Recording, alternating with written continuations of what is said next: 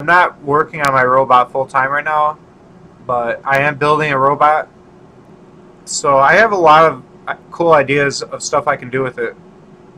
And I plan to also make money with it through not only manufacturing, but um, like probably one way is a YouTube channel where I do like comedy skits with it. And I can also do, well, comedy skits meaning like I interact with the robot and we talk to each other and get mad at each other, drama. It could be hilarious, I think. Me talking to my robot, the robot talking back.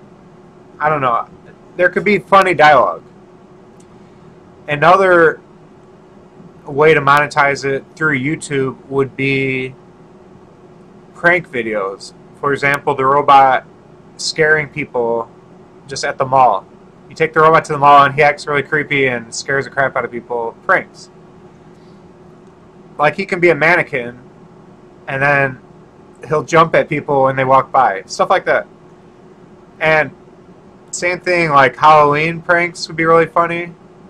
Like dress up the robot as a scarecrow, and then when people come knocking for trick or treat, the robot like jumps up and runs after them. That could be really funny. So yeah, I've got a lot of fun ideas for like viral YouTube videos. And if I do that, my YouTube channel will blow up.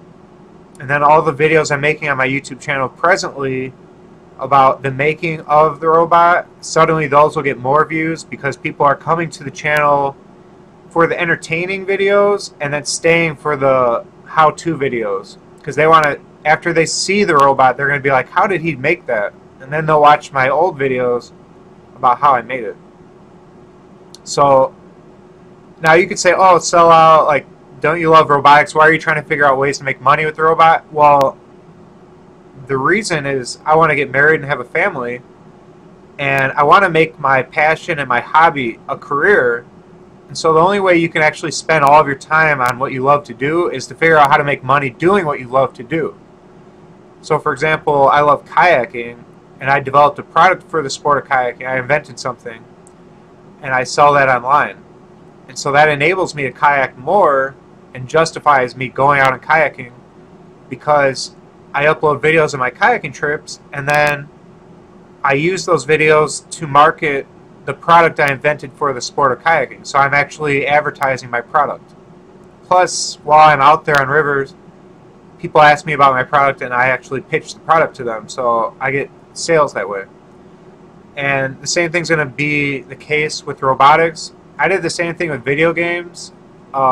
I love playing video games, but I couldn't justify spending a lot of time playing games when I'm not making money. So in order to be involved in video games and the video game industry, I had to figure out how to monetize games. And I did that through developing a software system with artificial intelligence that plays video games, and then I monetize that. So I have a video game botting company that I started. So I try to take everything I have a passion for and create a company around it. So I have 3 companies so far: robotics, video game botting, and my product I invented for the sport of kayaking. And then I kind of am doing some drop shipping of certain products online as well.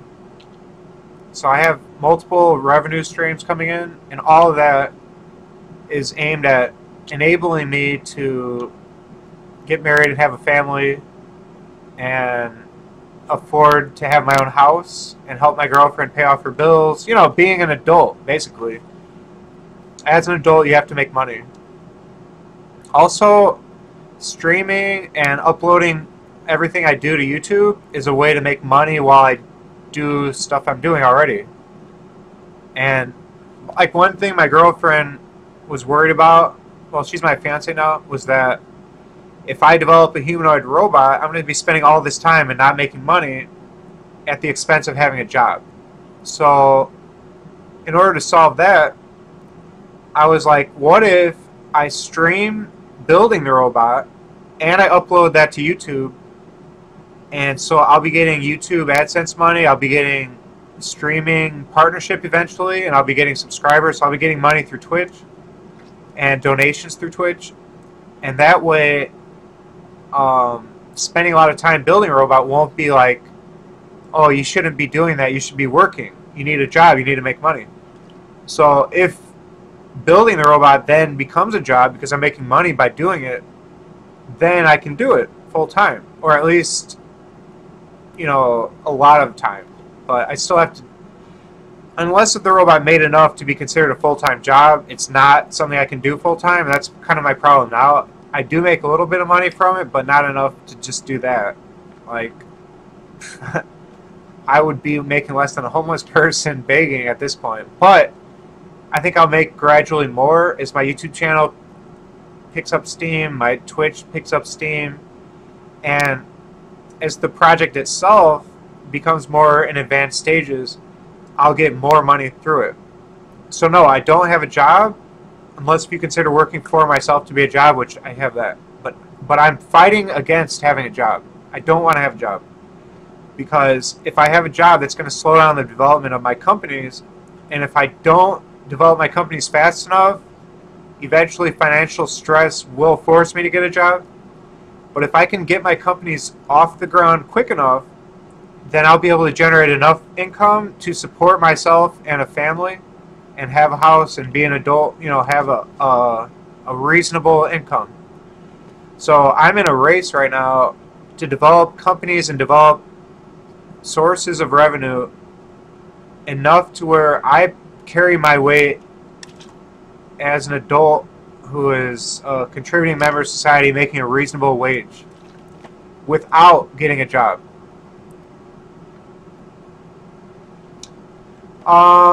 No, there isn't a hard deadline to get my companies off the ground, but there is a hard deadline to attaining a certain level of income. So like, I would say within 4 years, I need to be making at least $15,000 to $18,000 a year, because I think that's the bare minimum of a full-time job for a minimum wage person. So that's the bare minimum I have to make through my companies to be able to justify not working and getting a job. If I can make that, then I'm at least making the amount I'd make at a full-time job, making minimum wage. So that's like my minimum goal that I want to hit by 4 years from now. So I'm trying to slowly build up my revenue through my 3 companies, plus miscellaneous other sources of income. No, I don't get money from my parents, but I live in my dad's basement right now. I'm not going to say how much I make, but I'm building up. Each year I'm trying to make more and more. And my goal is to make $18,000 a year, or like between 15 and 18, because that's a respectable minimum wage full-time job level income. So if I can get that amount of money, then and sustain that year in, year out, then I've made it, and I won't have to work. I won't have to get a job. I will be at a point where I can say I'm contributing to the joint income of me and my future wife at a level that's acceptable to society. If I were only making, for example, $6,000 a year, and my wife's making $20,000 a year, and her dad found out, or her friend found out, they would say, there's something wrong with your husband. He's not pulling his weight.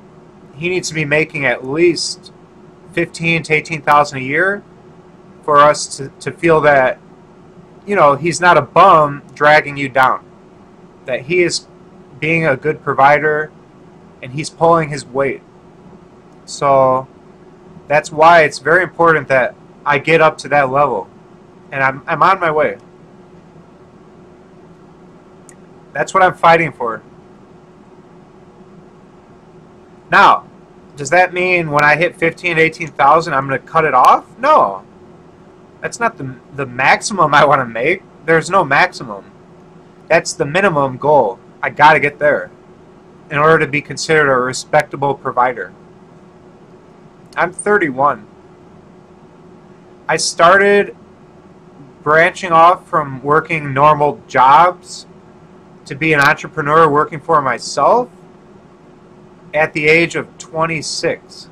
So I'm 5 years into this. I've started 3 companies, and I'm not going to say how much I've made so far, but I will say I'm not yet at the $15,000 to $18,000 a year annual income range, but I'm moving toward that, and I'm doing good. I feel my progress is good. I feel that I probably could have been at that level now had I focused on just one company and one company only, but I chose to do 3 companies. The disadvantage to that is it slows down your income because now you're spreading yourself pretty thin. But the advantage of it is in the long run, once you get all 3 companies rolling on all 4 cylinders, then you will be making more money and you'll be less likely to fail, because if any one company has a slow year or a bad season, you have 2 other companies bringing you money, and so your stability will be a lot higher. One of the big problems as a small business owner is you might have great sales in the summer for certain products, and in the winter your sales go to crap. Well, you got to keep making money, so you better have another source of income for wintertime that evens out your income, makes it more smooth. And so it's better to have a few companies, I think. But it takes a lot more patience to start 3 companies than it does to build one company. Now, I am willing to hire employees, and I have hired employees in the past, but you got to have a lot of money set aside for that, and you got to have a very good revenue stream in order to cover the employees' wages. And it's tough to do that when you're just starting out your company. Have you ever had a job, or did you get laid off? I've had like 6 jobs in my life, 6 different employers, normal jobs, and all of them I quit. Not like quit because I gave up, but quit because I worked a job for a while and then I moved, or I had a better opportunity or whatever. I didn't quit like, oh, this sucks, I quit, or I hate you, I quit. Nothing like that, nothing dramatic, just normal moving on. So I've definitely been an employee for about 8 or 9 years of my life. I was an employee. But I'm full-blown entrepreneur mode now. I plan to make money selling things online, and then my 3 businesses, and then on top of that, I'll do a little bit of Uber driving to fill out any additional needs financially I may have, just to make sure I'm hitting certain financial goals. I think that's a good opportunity for people that want flexible hours and just want to beef up their income a little bit. They have a lot going on already, so that's ideal.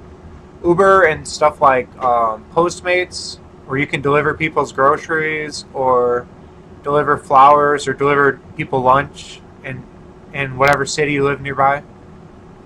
So stuff like that will be nice for me just to beef up my income a little bit if I need it. YouTube and Twitch also will be a source of income, and I have made substantial money from YouTube and from Twitch, but I'm still new to that. I'm still like a year in. My YouTube's up to $25 a month, so that's actually happening. It's actually starting to make an impact on my income, and it's going up fast. A month ago it was only at $12, so the past month has been great. It's doubled, and hopefully it'll continue at that trend